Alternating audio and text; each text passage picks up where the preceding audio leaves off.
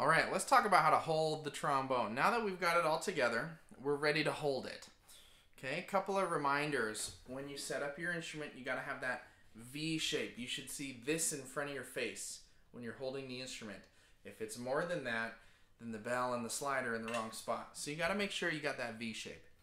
Let's talk about the left hand first. The way you hold it is, I'm going to put my slide lock on. You'll notice my habit of if my slide lock is off or on, a lot of times I put my pinky here.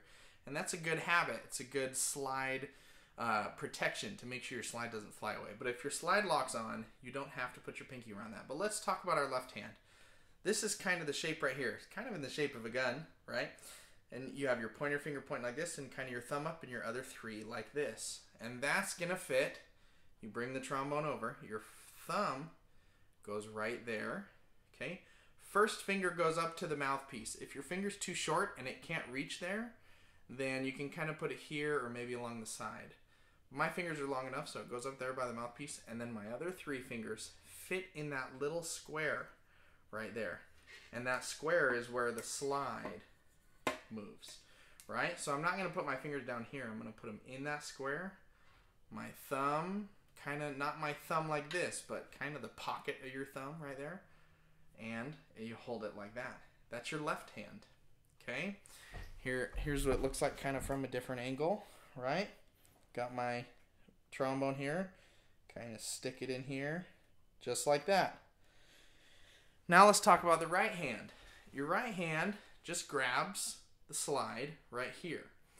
Now I see a lot of trombone players, they just do it with their thumb and their first two fingers. A lot of people even say fingertips, like this. You don't want to hold it like this. You don't want to muscle it, right? Don't grab it like it's a big piece of meat and you're going to chomp on it, right? You just want to do these first two fingers and your thumb, your other fingers. You don't really want them straight underneath like that. Kind of just hold them out here. And you can move that slide. Great. And you just use your arm to move it. And that's how you hold the instrument. The last part of the instrument I want to talk about when you hold it is right here. A lot of people try to put that on their shoulder. And if you rest it on your shoulder, when you play, it's going to cause you to go like this. And kind of squat your head. And you don't want that. The rule is you bring the instrument to you. So you want to bring that mouthpiece to you. Sit up or you stand up really tall. You bring the mouthpiece right to your face. And a lot of times, that's going to cause it to kind of rest against your neck. Right here. Not down here on your shoulder.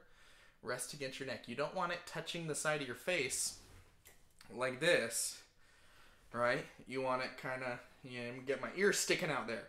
You want it that V shape right here. See that V right here? Keep that V, kind of goes on the side of your neck. Then you can play. Got your left hand correct. Your left hand holds the instrument. Your right hand does the slide movements. Whenever your right hand is off, stick that pinky there so your slide doesn't fly off and fly away from you. All right? That is how you hold a trombone. Also, when you're not playing, remember we got this little thing on the end. You don't want to slam it on the floor, but you just rest it on the floor right in front of you. Just have your hands right here and your instrument can rest on the floor.